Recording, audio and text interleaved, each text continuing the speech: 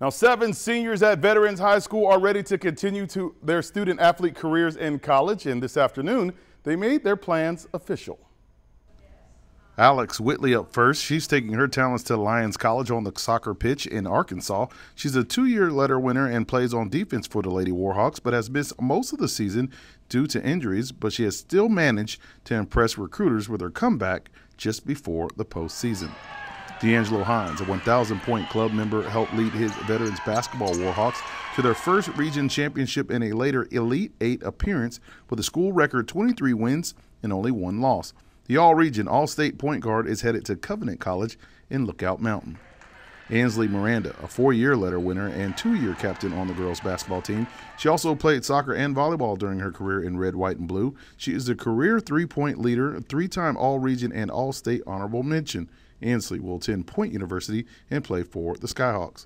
Fellow classmate Jada Culler is a 4-year letter winner on the competitive cheerleading team. The Warhawks finished 2nd in the region and also competed in state competition thanks to her leadership under first-year head coach Taylor Way. Jada will also be attending Point University.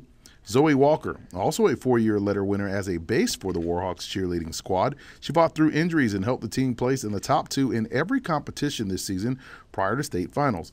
Zoe joins Jada as the first cheerleaders to sign scholarships to the next level in the program's history at Veterans.